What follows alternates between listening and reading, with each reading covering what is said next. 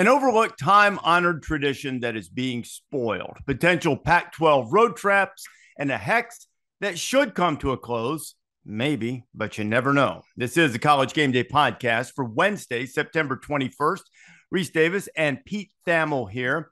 So, Pete, there are many places that we could start, but I think the first place we need to start is a text that you sent to the ESPN pod crew last night, giving us the warning from the Food and Drug Administration not to cook chicken in NyQuil.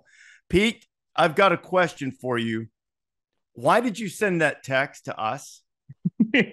Because I thought that sort of hit our Southern fried sensibilities, except it was instead of chicken fried, it was NyQuil fried. I just thought it was like a bizarre like twist of America. And the one thing about college football, it is woven through some bizarre twists in America. And it sort of was like the cousin of the other story I sent to the pod text, which was the CEO or COO of the fake burger company did he get arrested at Arkansas this week? Yeah, he bit a guy's nose. Yes. Okay. Yes. Well, you know why? I mean, who could blame him? I mean, he's been eating that fake meat stuff that should be, I don't think this is going to upset my son. My son had business class. He got his MBA at Duke, brag while he was playing baseball. So one of these fake meat companies, and my son is devoutly fake, anti-fake meat. And they asked him for a business plan, and he said that he would, if he were the CEO, that he would try to align with Elon Musk, get one of his rockets, take all of their product, and launch it into the sun. that would be what you should do with the fake meat products. And clearly, this gentleman was hungry for, he was addled. He was out of his mind, and when he should just be going and getting a nice porterhouse or a nice ribeye or fillet or something, he instead bit some guy's nose. Right? And it was all because the guy's Subaru bumped his Bronco. Did you see that part of it? I did not see that part of it. How about that? I did not see that part of it. But this podcast could just be renamed I Am Rece Davis and I Raised a Carnivore. Yeah, that's right. Yeah, I'm in favor of carnivorous offerings at the table for sure. While we're on this subject, because we're going to have Dan Mullen join us in a little bit, and Dan's got a sharp wit, as you know. Mm-hmm. And we're going to dive into the games. I wonder how like sharp wit the Tennessee fans have had with Dan over the years. Yeah. Well, his wit with Tennessee has come in the form of victories for the most part. That is for the total part. He's been undefeated against the Vols. So is every other Florida coach in the last 17 years, with exception of one. They've lost 16 of 17. It's amazing to Tennessee. How about this? This is a breakthrough moment for Tennessee. Oh yeah. Because they've lost 16 of 17 to Florida. They're 0 for Saban. And they've lost, I counted up, they've lost 10 of 12 to Georgia. So I think they have lost, if my math is right, it looks like they have lost 41 of their last 44 big rivalry games. Now, I know Kentucky views itself as a rival to Tennessee, and they are. Nah. But in the eyes of Tennessee fans, that's a tier down. So that I don't mean that to, Kentucky's probably had Kentucky has had the better program the last few years. I'm speaking in an historical context. Tennessee doesn't look at that as their biggest rival. They certainly don't look at Vanderbilt that way. So in the three games that matter the most, the Tennessee fans, they've lost 41 of 44. No wonder they get mad and throw golf balls at their former coach when he shows up. That's frustrating.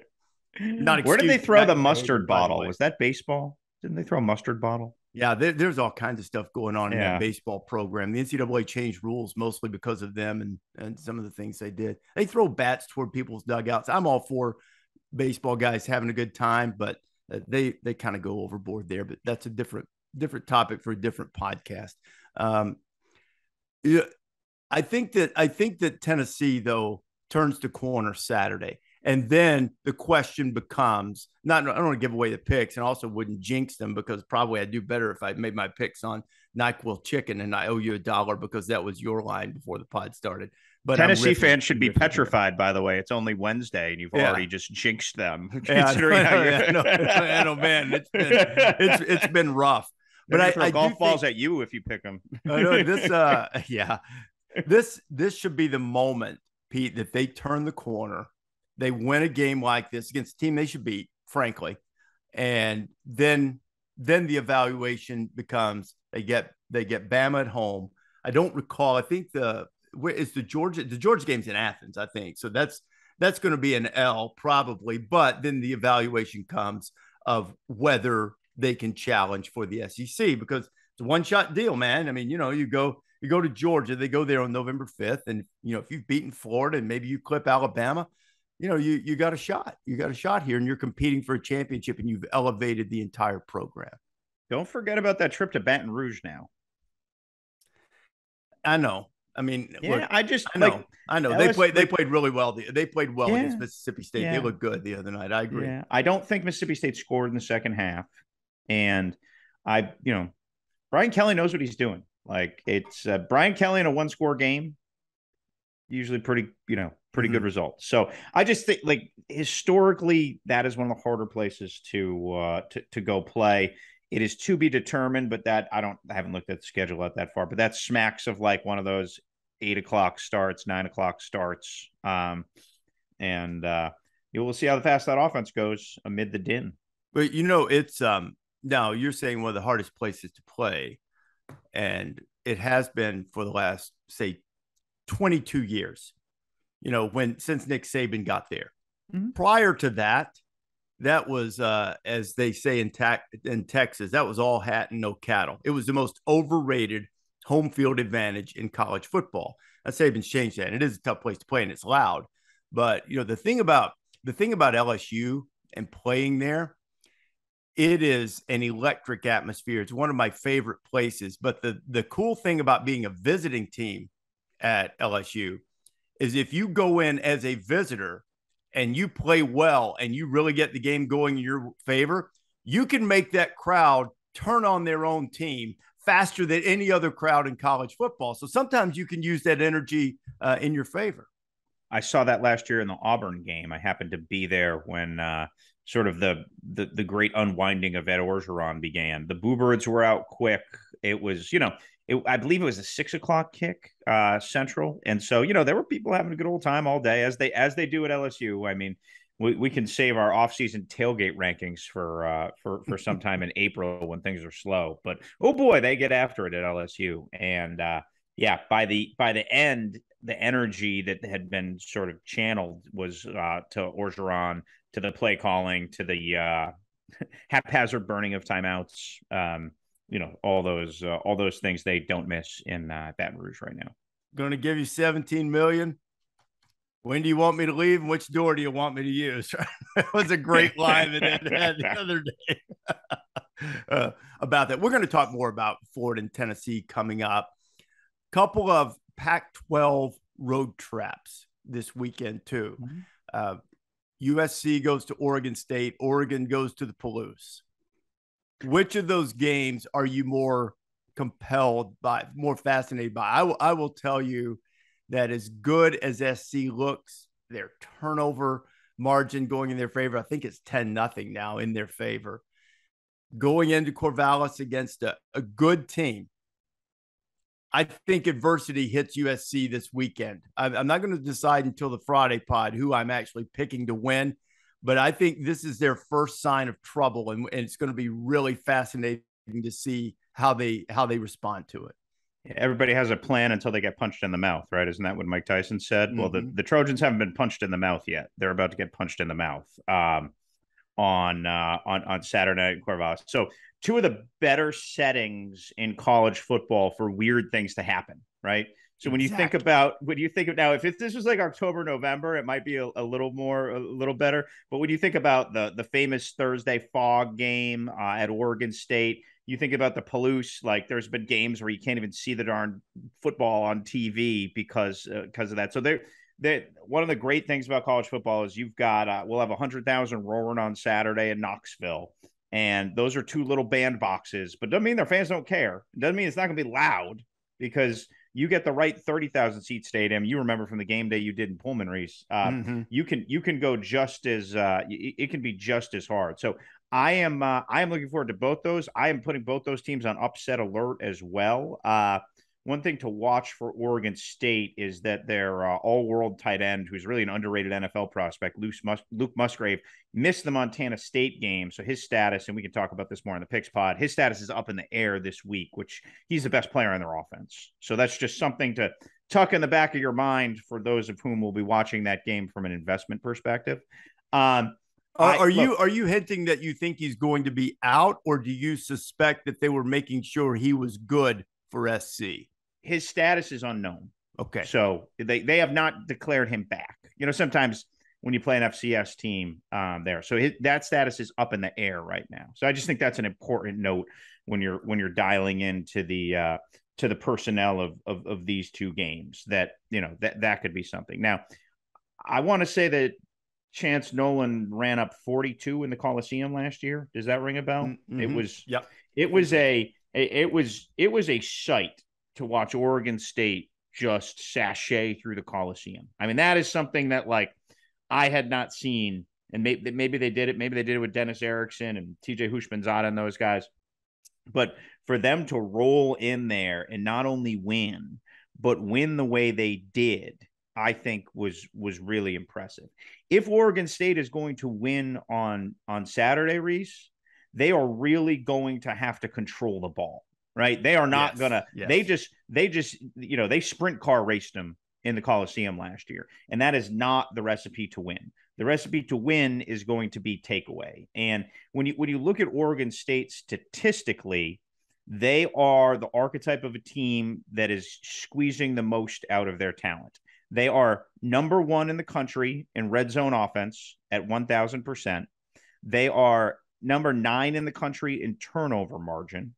And they are number 16 in the country, fourth down percentage. So what does that tell you? That tells you that they have kept the ball, and that tells you they have treasured it like a precious diamond. And when they do get in the red zone, they score every single time. So that's a credit to the play calling. That's a credit to really good coaching. Now they boot stomped Boise. I mean, that was not really a game. Boise scored a little bit in the second half. They outlasted Fresno with every bit of Vegas luck I've never had, right? With the onions to make that last second play call to go win the game. And then they ran 68 on Montana State. So they have a pretty spicy gauntlet here coming up with SC at home, at Utah, and at Stanford. So if they can figure out a way to come, they will, they should be ranked, I think, Have you ranked them, Rece? I did. Yeah. I had them ranked last week, them and Washington State, because my thing on where I placed them, look, you wish you could rank these teams in rows instead of columns. I've talked about that before. If memory serves, I think I put Wazoo a spot ahead of them simply because Wazoo has the road win. Sure. Wisconsin sort of rewarding that. I think Oregon State's better, just from watching the two teams. The turnover thing you mentioned, and they put 45 on them last year and put over over 500 yards of offense, over 300 on the ground. The turnover thing that you mentioned with Oregon State, they've gained 8 turnovers. They're +5. You mentioned where they rank. SC has been even better. They're 10-0. They're +10 in 3 games. They've gained 10 and haven't given up one yet. So Oregon State has turned the ball over. They've lost 3. Can't do that to SC because the offense is going to score. So your formula, I agree with 1,000%. Keep the ball, run it. Hopefully Musgrave's ready. Use the tight end. Move the ball down the field, and put a little anxiety on the USC offense to feel like they have to score because they don't know when they're getting it back. And we've also seen Lincoln's teams, as great as he is, they've gone into some road environments not dissimilar from the one that they will see in Corvallis this week, Manhattan, Ames, and sometimes they've kicked it around a little bit, So I really think this is I've been really impressed with SC. I moved them into the top 4 this week, And I think their defense is not quite as bad as we thought at times, but they're leaky, so they'll give up some plays. But if you give them extra possessions, you're done because they're too potent on offense and they're going to put up some points. Oregon State will have to control the ball and they'll still have to score in the 30s or they won't win. I don't think. Do you agree with that? I agree with that. And I think this is a strength coach game. If Oregon State wins, they should carry their strength coach off the field because they will have dominated USC between the tackles. And that is the place where we really don't have the answers yet on USC. As you call that Stanford game, there was no definitive upfront point of attack domination from the Trojans in that game, correct? So absolutely. Yeah, and I can't sit here and tell you I know a ton about Oregon State's right guard and who they are, but they are a tough and nasty program. That's their identity. That's what Jonathan Smith has brought there. There's continuity, there's veterans, and they are going to, this is their moment. This is the single biggest day of the year on the calendar in Corvallis, Oregon. And if they can, control the ball and control that line of scrimmage and not turn the ball over, it's going to be a game. And I'm excited. It's a small spread, isn't it? Yeah, it's like a 6.5 last time I looked, which is, I would have expected it to be a little bit more. On our college game day planning call this week, Bear asked us what we thought the spread would be, and I remember saying I'd already peeked and looked, so I knew, but I agreed with him that I would have expected, based on what SC has done, it to be a little bit bigger. So it shows our comrades in arid regions who pay close attention to such things recognize the same warning signs that we do, whether it's the road trip, whether it's the turnover luck that can't last, which I'm sure Bill Connolly is going to address when he joins us on Friday in our picks, because that's a big thing in Bill's SP Plus is your turnover luck. But the one thing I have noticed, sometimes it lasts an entire season, but then it's the next year that you can't buy one. So that'll be fascinating. But man, offensively, it has clicked really, really fast. And I think 5 of Caleb's 8 Caleb Williams. We talk about these people like, everybody's sitting in the room and we're addressing everybody by their first name. I think 5 of Caleb Williams' touchdown passes have gone to Jordan Addison already, which you would expect that from a Biletnikoff winner, but they've meshed very quickly. What do you make of the other Pac-12 road trip? Oregon now, we are reconfiguring our belief system in Oregon after they beat BYU, knocking a wheel off of one of our bandwagons. We decided Oregon was a long way off and that Bo Nix was no different after watching Georgia. Then we watched Georgia look as if they're playing in a different league from everybody else. They even look a step above Ohio State and Alabama, in my judgment right now. Not a wide chasm, but there's separation, at least in the way those teams have played, in my estimation, up to this point.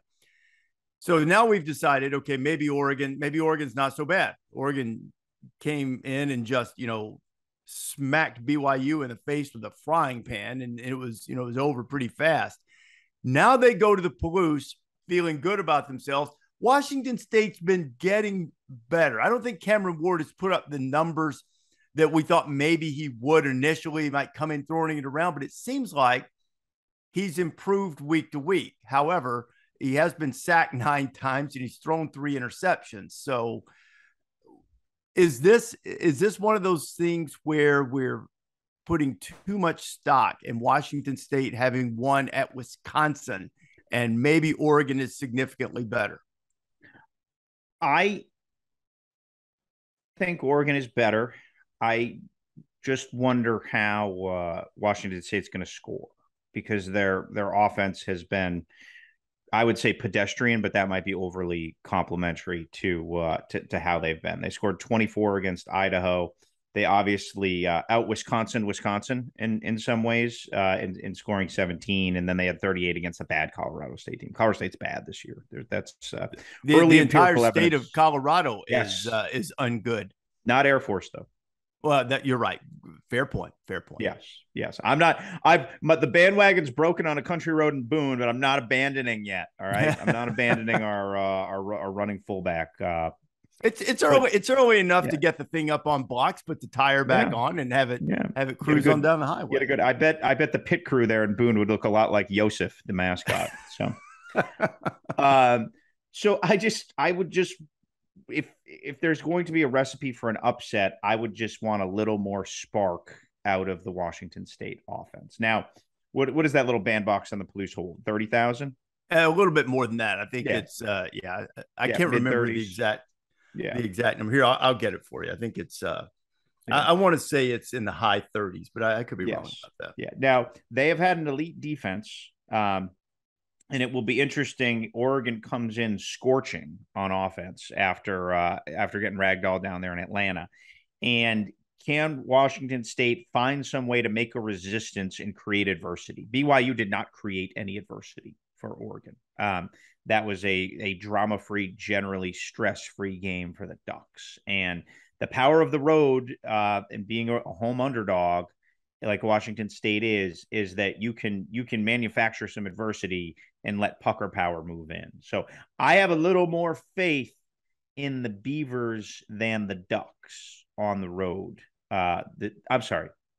Sorry about that, Taylor. 3, 2, 1. I have a little more faith in the Beavers than the Cougars in being a super dog this weekend. You've just stumbled onto one of our something that we should do. Taylor, put this in your notebook, and we're going to start using it. Pucker power. I'm a big pucker power guy. Pucker power. College hoops too. You know what? That's what it is. That's the anatomy of the upset, Pete. That's exactly it. It's not just one thing. It's the anxiety that athletes start to feel when they know they're supposed to win, when they know their team is better and it's not going their way, and they start pressing and it gets worse. And then you fake a punt and get fired 2 weeks later and get an extra $7.5 million. That'll happen to you. Also, the pucker power happens on the sideline, just doesn't happen in the trenches. Oh man, hey, play calling pucker power. It happens. Pucker power happens big time. I mean, these guys know that they're coaching for their jobs. Sometimes, the last time we had College Game Day at Tennessee, we had a segment on the show about. I'm almost positive this was the same week. Auburn LSU game. Remember the Auburn LSU game where LSU threw a touchdown pass at the end? Danny Etling threw it, and it was Les Miles against Gus Malzahn. Complete clock mismanagement, right? Like he could have been arrested for misdemeanor, probably a felony on that one, if I remember right. Like they had no business winning, and then they just threw a touchdown on the last play and walked off. No. I know which game you're talking about. Okay. No, that was different LSU Auburn? Yeah, different LSU game, Auburn game. It was in Auburn. LSU threw a pass in the end zone, complete touchdown. Hat celebrates, all good. Go back and look.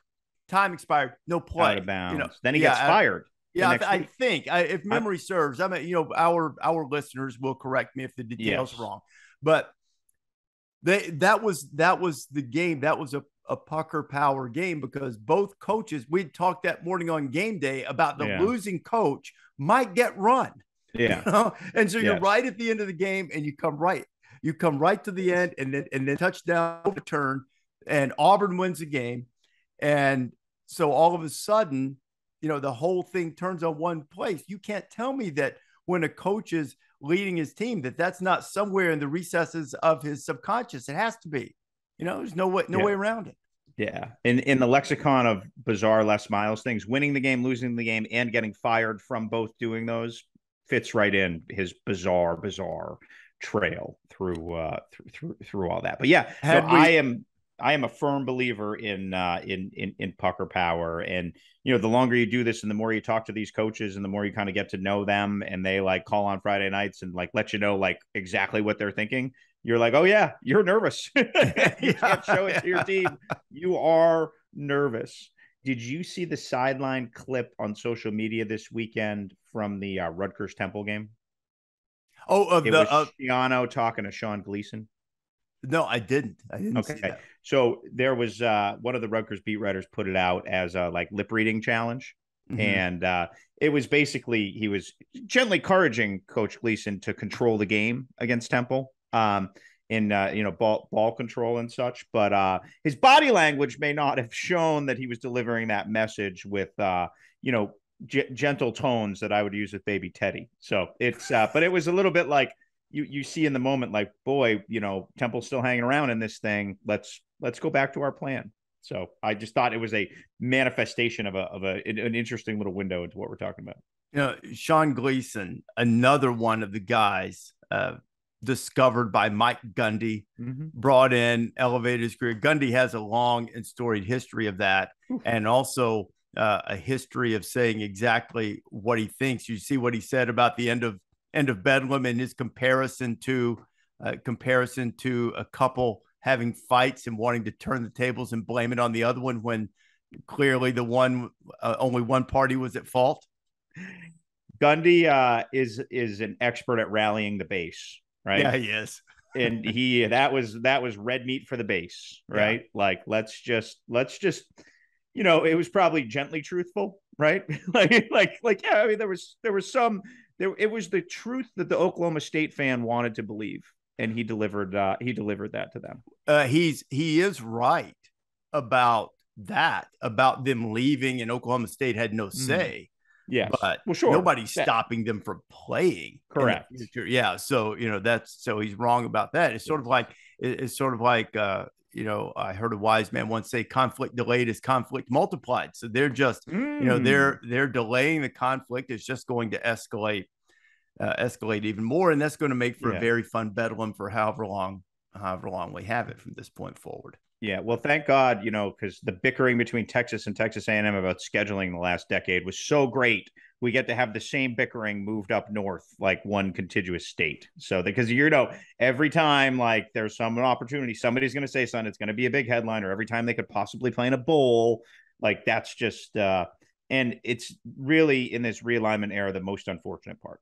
The notion of Oklahoma not playing Oklahoma State is completely preposterously ridiculous. All right, it is unthinkable and unforgivable that they are not going to play in football. And I get all the scheduling dynamics and this many games and this many whatever. Figure it out. Stop it. We put together an entire season in 2020, like in a few months. I mean, come on.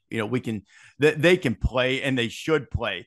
I'm going to take a contrarian point of view on Texas A&M, though. I'm glad they're going to play a game. And I called the last game that they played in College Station with Pollock and Jesse Palmer. Didn't it come down to a field goal? Yeah, it did. A&M should have had the game in hand, and they didn't. And that happened many times in that era for A&M. And Texas came back and won the game. Still happens, Rece. Yeah, it still does. But, in the ensuing years, and while A&M has delivered varying levels of frustration to its fan base during its time in the SEC. Not on signing day. Not on signing day. The one thing that A&M has proven decisively is that they don't need Texas. They don't need them. They proved it. They went to the SEC. They don't need them. They're their equal now, and they don't have. There was I think a perception through all of those years when they were in the Southwest Conference into the Big 12 that there was a hierarchy there, and the Texas A&M needed Texas. No, they don't. Now, are they better? We need them. We need them. No, that's what I was about to say. Now, are they going to be better with them? In the abso-freaking-lutely. So it's going to be great to have that back. I don't see Oklahoma and Oklahoma State the same way. There's no way for Oklahoma State to prove that, because they're the ones being left behind. It's a different dynamic. A&M was going to the stronger position in terms of conferences. Oklahoma State is not. Oklahoma State should play. They should do whatever it takes to play. And Oklahoma should accommodate that too, by the way. So hopefully after a while, they'll just have the fight and get it over with and then play. Let's get the governor involved. We could have a whole April and May of talking about this, but it is the kind of thing where politicians could start meddling.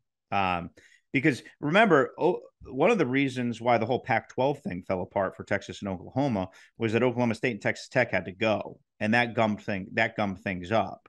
And that was what Syracuse didn't get in the ACC one of those first rounds because Virginia demanded Virginia Tech. Politics can come into play more often than we would prefer no politics, right? But politics can come into play in college sports, and have historically and significantly too. And so I just wonder if that game and what it means to that state, in Oklahoma State's going to be fine, but I just, we're in the entertainment business at the end of the day. We're all pawns, from the holder to the head coach to the president who authorizes it all to the broadcasters and the like. It is a multi-billion-dollar entertainment business, and the entertainment business is exponentially worse without Oklahoma playing Oklahoma State, especially if you live in Oklahoma. Yeah, for sure. Well, the other great college football philosopher, I referenced David Pollack on the show last week, but the greatest college football philosopher, Lee Corso, reminds us often, it's entertainment, sweetheart. Football's our vehicle. Yes. Right? Yes. He reminds us of that on the show very often. Notre Dame, North Carolina. Want to hit on this one quickly, not so much because of the game itself, but because of the Drake May joke that he made about Carolina versus NC State. He made an offhand comment, a joke that's as old as time itself. It's as old as any college football rivalry. You joke that, your school is academically superior, so what? Big deal, right? I mean, everybody does it. And so then Drake had to apologize for saying that, NC State people were people that couldn't get into Carolina, as if Carolina doesn't have enough things that they could provide fodder to NC State fans regarding their academics over the years. I mean, there's plenty there, right?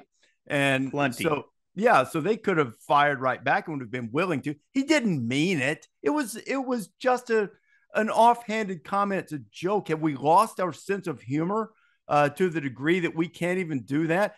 And you submitted that you thought that was one of the more insincere apologies you'd ever seen, when Drake said, I've got to represent the university better, blah, blah, blah. I hope that he didn't mean a single word of that apology.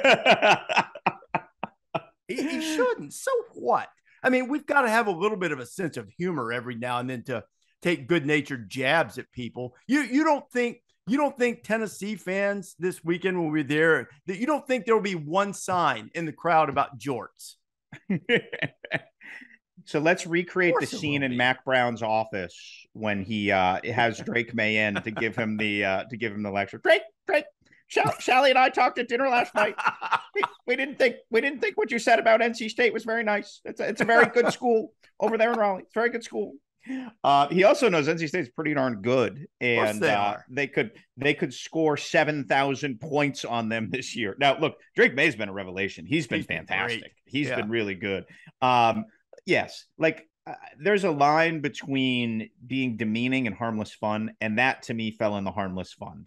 That's agreed. The joke you text your buddies from high school. That's like the kind of razzing. I like. It's pretty hard to offend me, and I was more offended that they made him apologize than what he said. That's just to me that was there. Now, obviously, Mac knows exactly what he has as a team. And I'm glad we didn't actually have to talk about that game, because trying to figure out North Carolina and trying to pick their games the last 3 years, I mean, it is like a blindfolded, pinata hitting. It is like good luck. It's just, they are so spastic and so unpredictable. And I do think their poor performances, especially defensively, and the potential of NC State coming into Chapel Hill, a little bit ticked off at old Drake May, probably had more to do with it than anything he said. Yeah, and as if they're not going to get after them anyway. I mean, they're going after it. Drake May is QBR's close to 90, 11 touchdowns and 1 interception against Notre Dame Josh Downs. Yeah, and Notre Dame team that's had trouble scoring. And he'll be back, by the way. Josh Downs will be back this week. He'll be back Saturday. Yeah. I'm glad you gave me that little bit of information before Friday, because Drake May, he is the younger brother of their basketball star Luke May. I've been around Luke some from covering basketball. I actually met Drake's grandfather while he was being recruited at a speaking engagement. Just a terrific family, and he's boy, he's been terrific. And that was one of the questions coming in, is how good would Carolina be at quarterback? Because you being a Syracuse guy, last year with Sam Howell, even with the struggles that he had. Remember when Boeheim went off about, wasn't it Jerry McNamara that said he wouldn't have won 10 bleep games? Yes. That was Sam Howell last year. I'm not sure Carolina wins 3 games last year without him. So, he Drake completely carried them. Yeah. Do you think Drake May's uber hardcore Carolina family was like happy that he did that? You know what I mean? Like, son, you shouldn't have done that. And then he hugs him and kisses him on the head. I don't even know if they gave it the obligatory son, you shouldn't have done that. You know who, I'll tell you a little secret here, Pete, that I'm sure you know who probably laughed at that harder than anybody, even though, look, let's just go ahead and say, this is not the funniest joke that's ever been told. It's an old joke. Everybody does. He said it as an aside. Drake doesn't even think it's the funniest joke that's ever been told. But I'll tell you who I bet laughed really hard at it, even though he's heard it 1,000 times. Dadgum old Roy Williams. Because if you could do something to jab the Wolfpack, old Roy's in. Yes. Oh, man. Drake May's been a revelation. Big challenge against Notre Dame this week. He's one of the best in the game, and Best of the Game is brought to you by Old Dominion Freight Line, helping the world keep promises. So we'll see if Drake May can keep the promise of North Carolina beating Notre Dame this week. I'm leaning Tar Heels when we get to the pick, which means we should congratulate the Irish on their victory already. First road win for Marcus Freeman, already sewn up. Good for Marcus. That's awesome. Pleased to be joined on the podcast now by the great Dan Mullen, now working with us as a commentator, a lot of experience in the Florida-Tennessee game. Dan, we've been talking about the absurdity of having North Carolina quarterback Drake May apologize for an innocuous joke that he made. What's the funniest thing you ever said about Tennessee leading into the Florida-Tennessee game? I always felt pretty comfortable going into that game. I think we went undefeated in that matchup. So I just kind of kept it very much to myself. I didn't need to stoke any fires or give them much of a chance when we played that game. So I always laid that pretty low, even though I always enjoy it, because I do, like, all week leading into that game, all you play and you blast the entire practice is Rocky Top, right? And it's kind of a catchy tune. And the problem is after the game, for about the next 2 weeks, all you do is sing Rocky Top in your head all day long. Do you know the lyrics to Rocky Top, Dan? All I know is like, hey, Rocky Top, you'll always be home sweet home to me. Good old Rocky Top. And you got 110,000 people going, woo! Yeah. Rocky Top, Tennessee. Here are part of the lyrics. Once I had a girl on Rocky Top, half bear, other half cat. Wild as a mink, but sweet as soda pop. I still dream about that.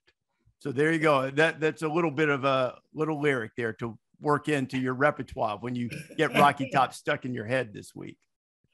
Let me ask you this, Dan. So you, I believe, last year were the second longest tenured SEC coach, with Nick Saban being the first. So you've been to all these environments. You've been there multiple times. We're obviously going to Knoxville with GameDay. They are thirsty there. They are ready for their moment. What separates playing in Knoxville, that fan base, that environment, from the other rabid environments around the SEC? I think they're the passion of them. They have not been on top or even really been in the mix as a top program for quite a while. But every time you go in there, the stadium's packed. It's going to be deafening. I think it's one of the most impressive stadiums in all of college football. And I go back, I remember going there as a grad assistant when I was at Notre Dame, and you walk in, and it is, a cathedral of a stadium, 360 degrees around you. You look up at the press box, and the press box is about 100 yards long, with several, all the stories high.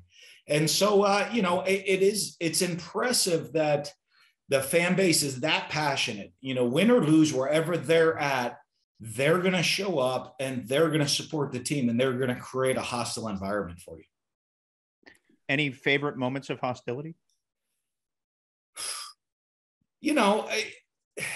again, I was always pretty successful, so they didn't want to, like, I mean, it wasn't that they didn't have a lot of choice words. I always thought their fans were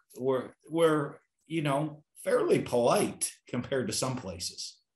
So who were the most impolite fans? Well, I mean, you have to understand, I mean, during my time in the SEC, my least welcoming environment was probably Oxford, Mississippi. Yeah. I do remember going to recruit up there one day and going to a game. And I decided to take a helicopter into the game in Oxford. And they decided it was pretty necessary to make sure there were 9 sheriffs around me at all times while I was at the high school game. So, I mean, they didn't do that. I mean, every time you go into, when you go into Death Valley and LSU, it's amazing that everyone tells you how you're number one the whole time and ride in there, but they use different finger to tell you. Like I usually like, hey, we're number one. They have a different way of telling you you're number one when you're going into Death Valley. So that's always an interesting one. And they have a lot of choice things to say as the buses kind of pull in, and luckily they have a top now that they can't as much throw things at you. So you have a little bit safer path into the stadium.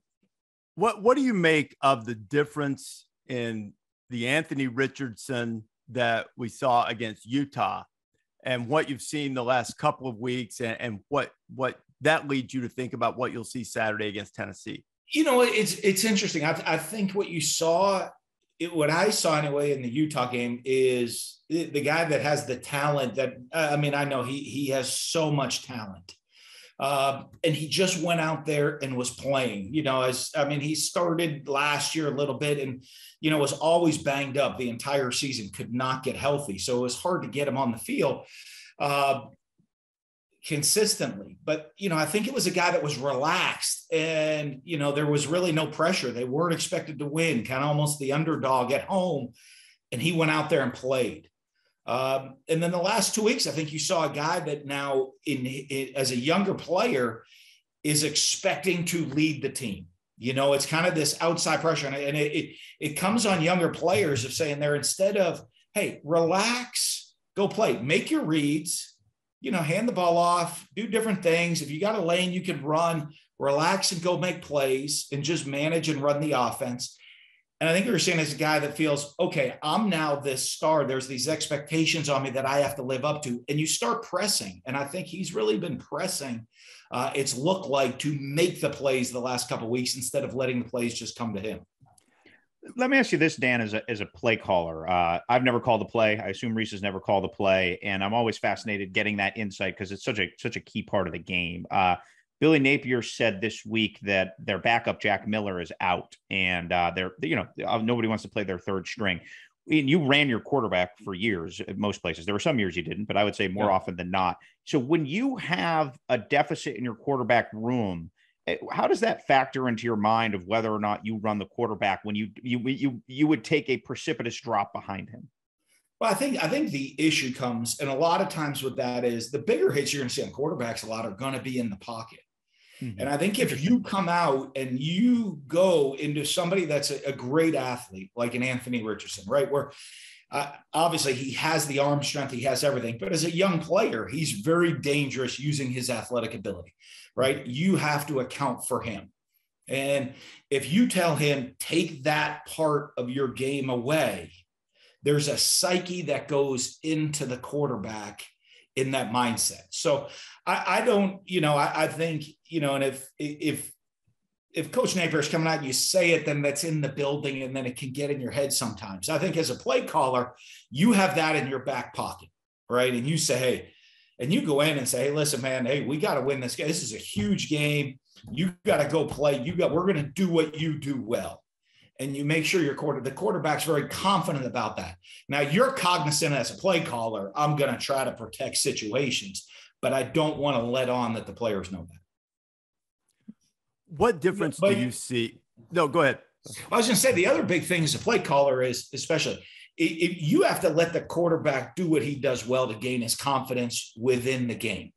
Right. And, and every different quarterback's going to get started a different way. Like, I mean, if you had a Tim Tebow and you're playing a big game, I mean, I'm going to call quarterback power because he wants to hit somebody. That kind of gets him into the flow of the game, right? You know, if you have an Alex Smith, we were always, hey, let's open the game with a nice little option route. He's going to kind of outmaneuver you and put the ball exactly where it needs to be. You want to kind of get the game going that they shake off the cobwebs, you know, in big games on the early, so they're in their comfort zone.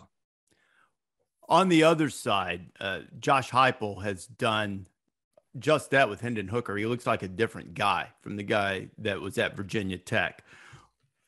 What is it that Florida needs to do against this offense to slow them down? Because if they start running 3 plays a minute, this might get out of hand pretty quickly. What can Florida do to take away that pace from Tennessee and take away the productivity?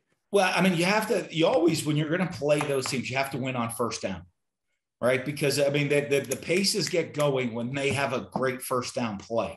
If they're at 2nd and 10, the pace can start to slow down a little bit, right? Because now 2nd and 10, even if they're trying to go fast, they get a 4 or 5 yard play. They're 3rd and 5, and now you've slowed the pace down a little bit.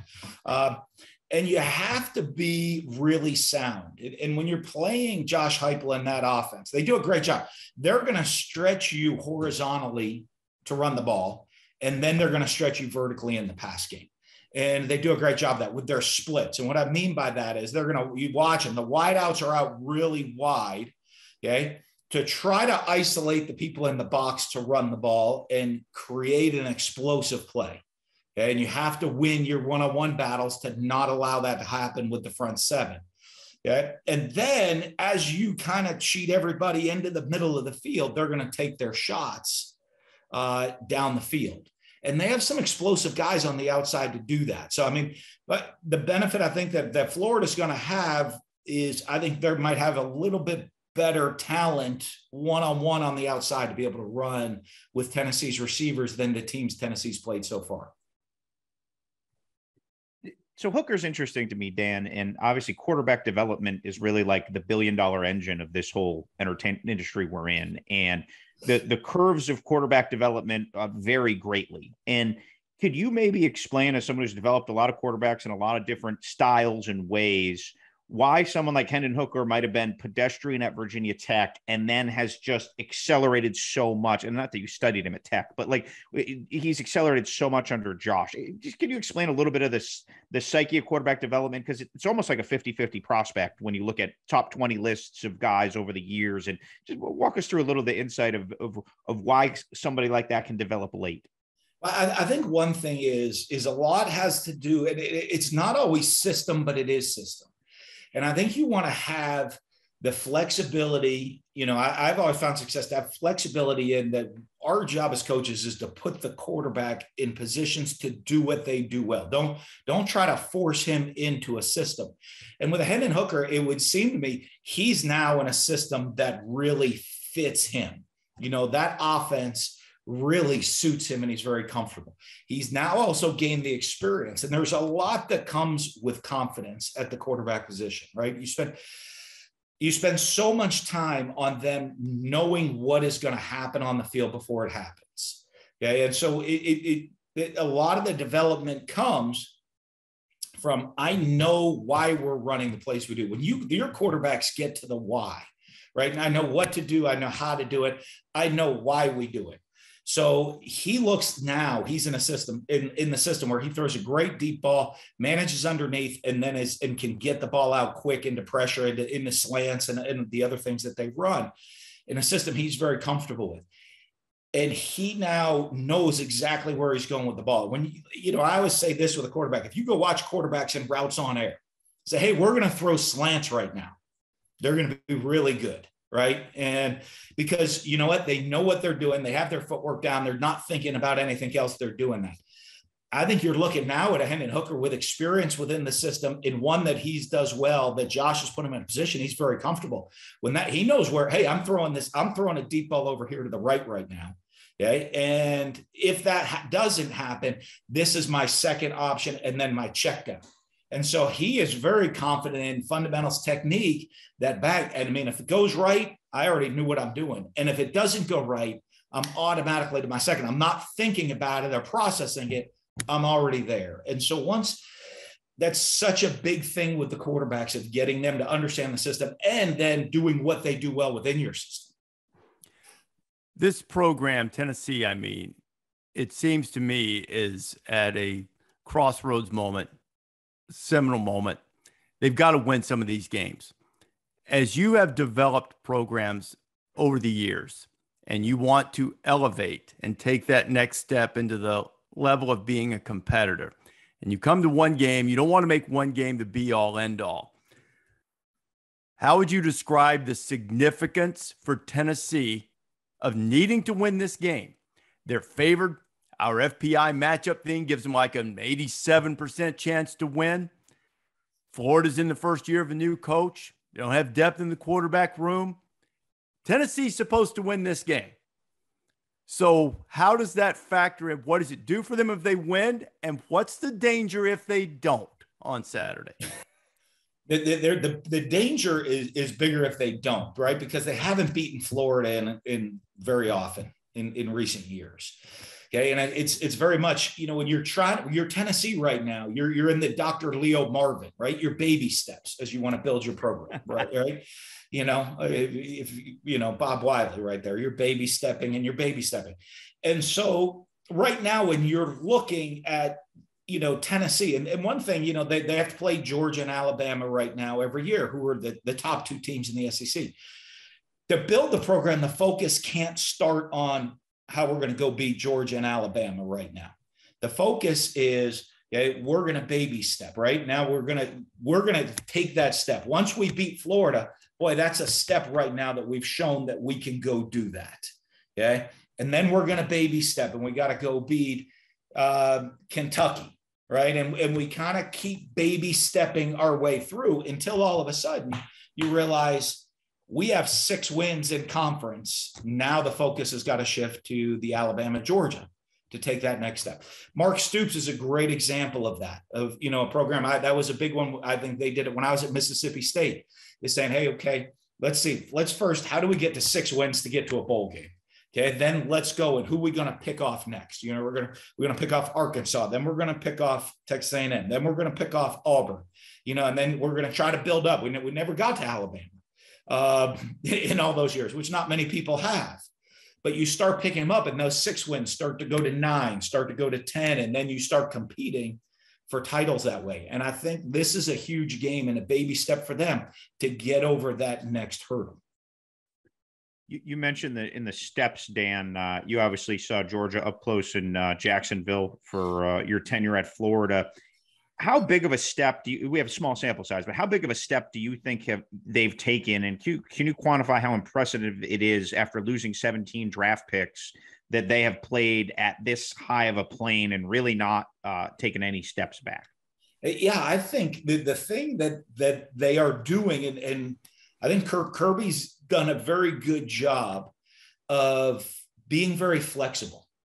Okay. I know a couple of years ago, we went in and we scored a ton of points on them, created matchups, and he went and they changed a lot of their defense after that. I think, it was kind of like, hey, they showed a little weak spot within our scheme, and we're going to go change. Now they have great talent too, but he wasn't afraid to kind of tweak and change the scheme.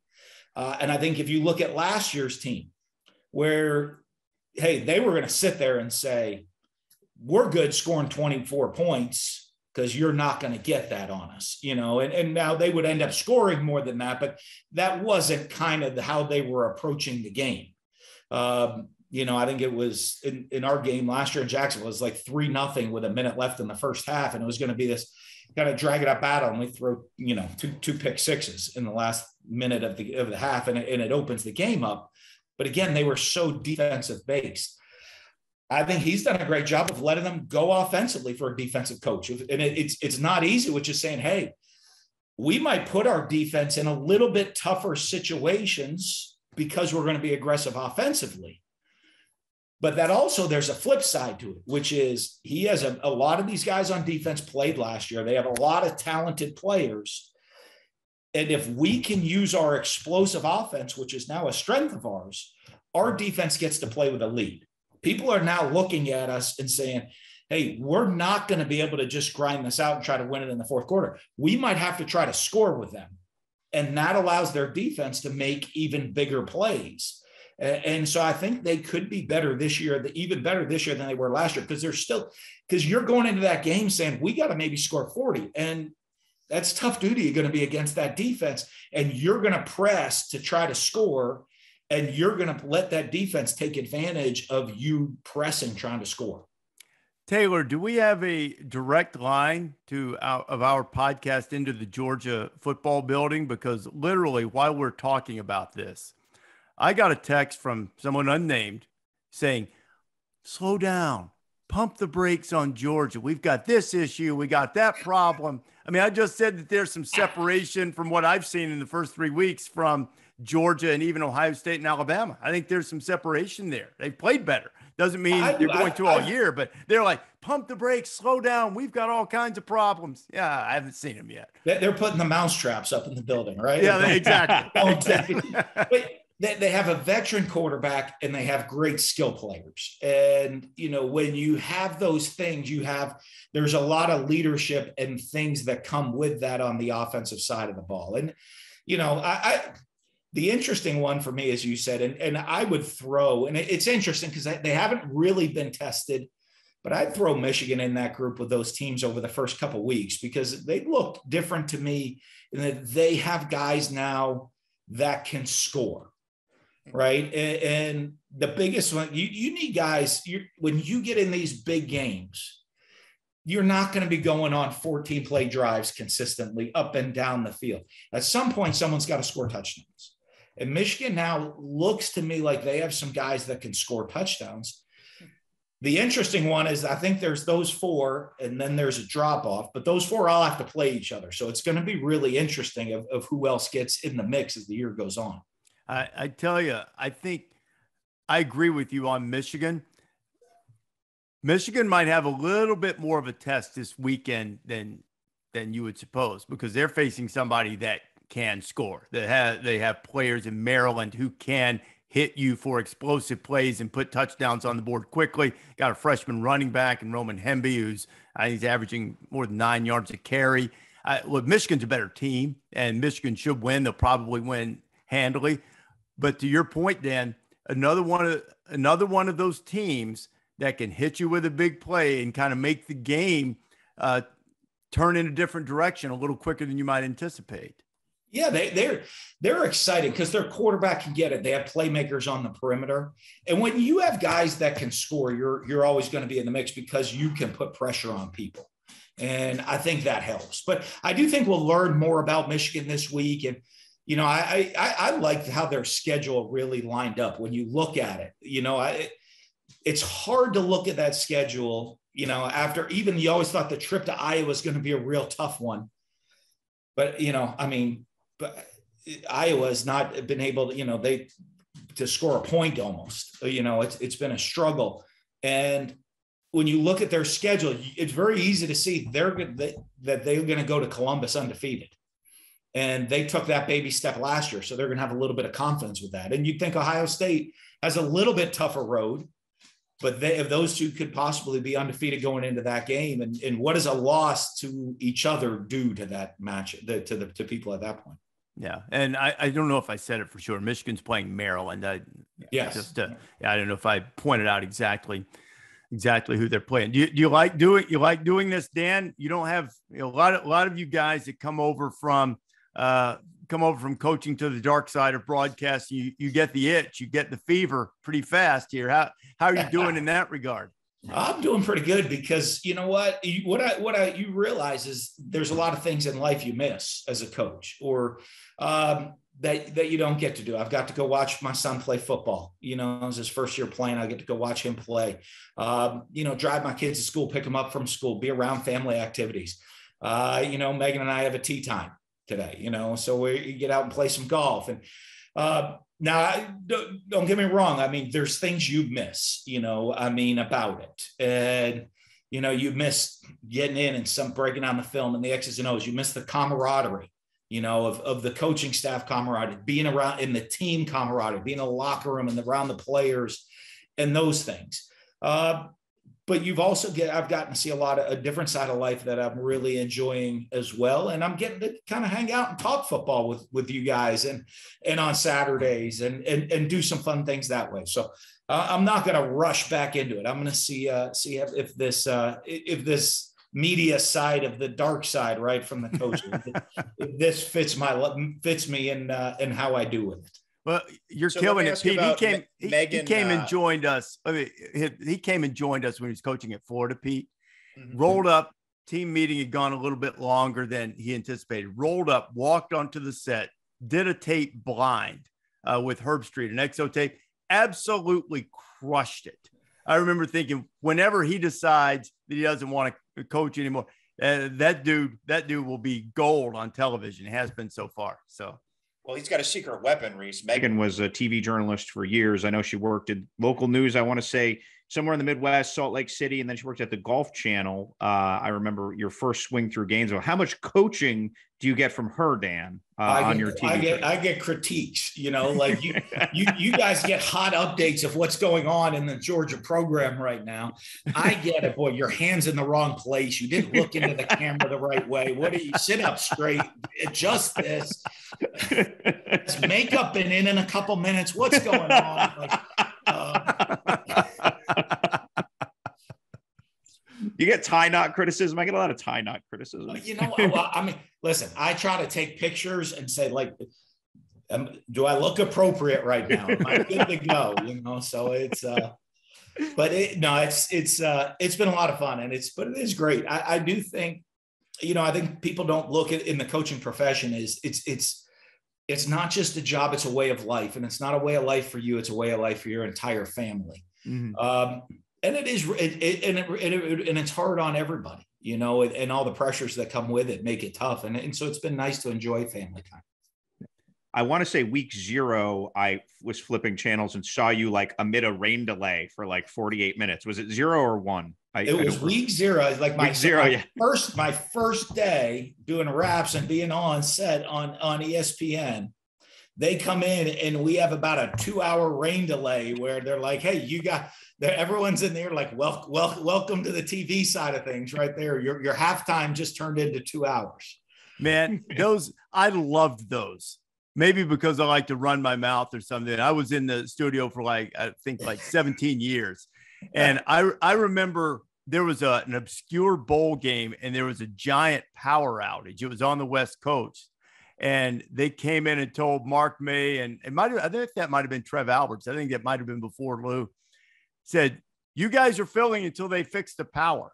And we were on for hours until they finally got a generator and got lights on in the stadium or something. It was fun. It was my first day. I'm like, "Hey, this is great. I get to be on TV. This is what I wanted to do. I'm on TV." Everybody else is like, "Grant, what are we going to come up with next? What else can we talk about?" I'm like, "Oh, this is fun." So they said, give it a couple years right now in the rain delay, and you'll be like, "Ooh, it's a little tougher." Hey, Dan, thanks for being with us. Do you have a stone cold lock pick that you'd like to make before we let you go? For this week, boy, I was looking at it. There's some tough ones this week out there. Give me the toughest one, and I'll give it to you. Okay, we were talking about the Pac-12 road test with Oregon going to Wazoo, SC going to Corvallis to take on Oregon State.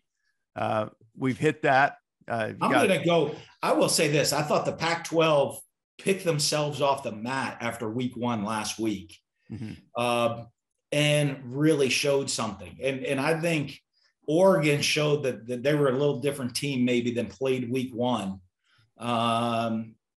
And I was really impressed with the spirit that Washington had. I think those guys are going to keep rolling.